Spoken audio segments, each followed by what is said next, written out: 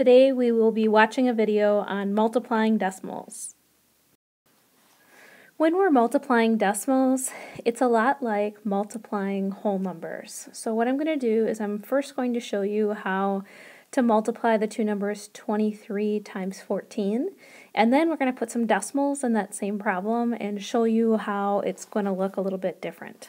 So if we were doing 23 times 14, 3 times 4 is 12, carry up the 1, 4 times 2 is 8, 1 more is 9, put down our 0, 3 times 1 is 3, 2 times 1 is 2, and add those quantities together.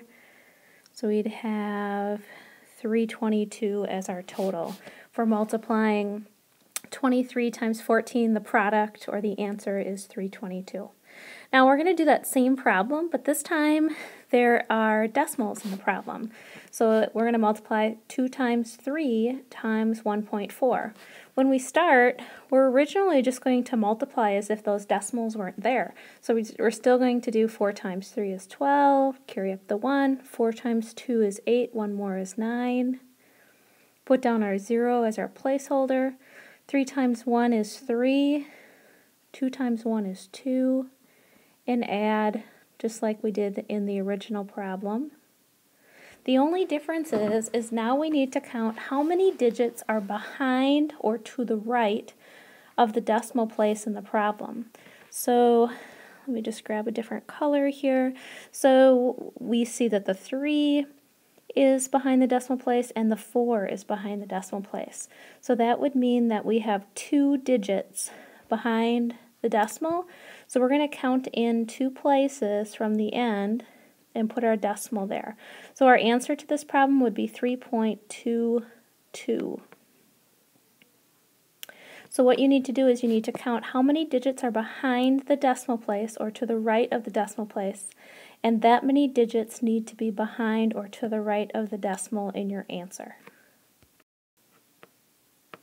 What you're going to do now is some more practice with this traditional method of multiplying decimals. So if you could copy down these 3 problems on a piece of paper and work them out. Remember, no calculator allowed. And do remember that in the second problem and the third problem there's a negative involved, so you need to remember to use those rules as well. Come back in just a few minutes or unpause the video when you are ready to go through the answers. Alright, so now I'm going to go through and show you the work for these problems. When we're multiplying 6.5 times 4.7, we would have 7 times 5 is 35, carry up the 3, 7 times 6 is 42, and 3 more is 45. Put down the 0. Then we're going to multiply 4 times 5 is 20, carry up our 2, 6 times 4 is 24, and 2 more is 26. And then add those together to get 3055. Then we have to figure out where to put the decimal place. Because we have 2 numbers behind the decimal in the problem, we're going to have 2 numbers behind the decimal in the answer. So our answer is going to be 30.55. Okay, let's try the next one. The next one also includes a negative, so now we have negative 3.8 times 4.4. So again, we're just going to start by multiplying as if those decimals weren't there. 8 times 4 is 32, so we're going to put down the 2, carry up the 3. 3 times 4 is 12, and 3 more is 15. Put down the 0. 4 times 8 is 32. Oops.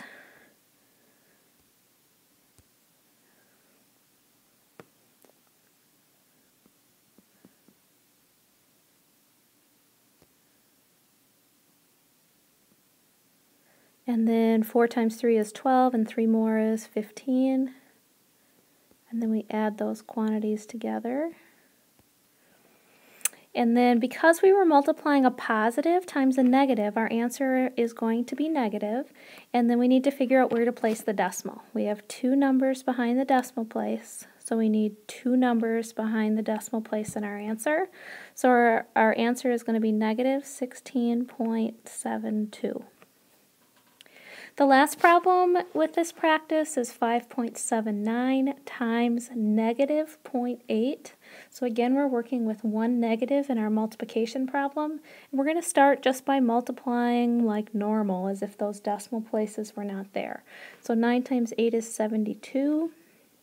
8 times 7 is 56, plus 7 more is 63. 8 times 5 is 40, plus 6 is 46.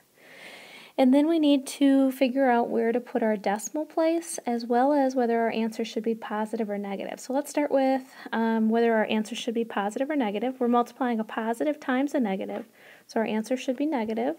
And then we have 1, 2, 3 numbers behind the decimal in the problem. So we need to have 3 numbers behind the decimal in the answer. So our answer would be negative 4.632. Hopefully you were able to get all of those answers. Another way to multiply decimals is through the use of a generic rectangle. In this example, we're going to be multiplying 5.3 times 2.4. In order to use the generic rectangle, you need to separate the whole number and the decimal. And then we're going to do the same thing with 2.4. We're going to put 2 and then 0.4.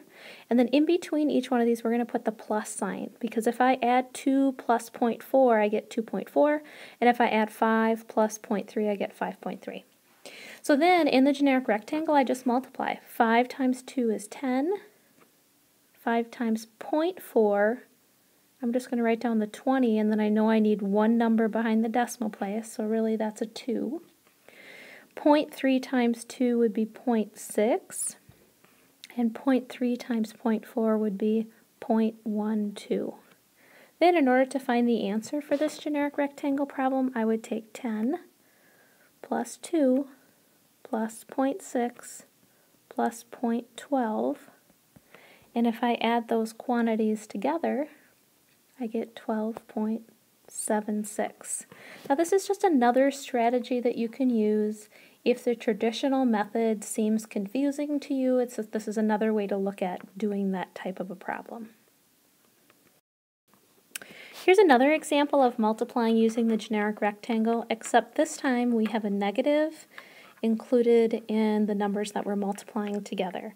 So when we're multiplying by a negative decimal, we need to make sure that we include the negative not only with the whole number, but also with any other number in that decimal. So for example, if we're splitting up negative 7.2 to put onto the generic rectangle, we would have negative 7 plus negative 0.2. Then we would multiply that by 4 plus 0.3. Since that one's positive, we don't have to do anything with signs. Then we're just going to go ahead and multiply within the generic rectangle. So negative 7 times 4 is negative 28. Negative 0.2 times 4 is negative 0.8. 0.3 times negative 7 would be negative 2.1. And 0.3 times negative 0.2 would be a negative 0.06. Then remember, after we've multiplied in the generic rectangle, all we have to do is add together those quantities. So we have negative 28 plus negative 2.1 plus negative 0.8 plus negative 0.06. And if you add those 4 digits together, you'll get negative 30.96. Again, this is the same answer that you would get if you use the traditional method to solve, just another visual way to solve the problem.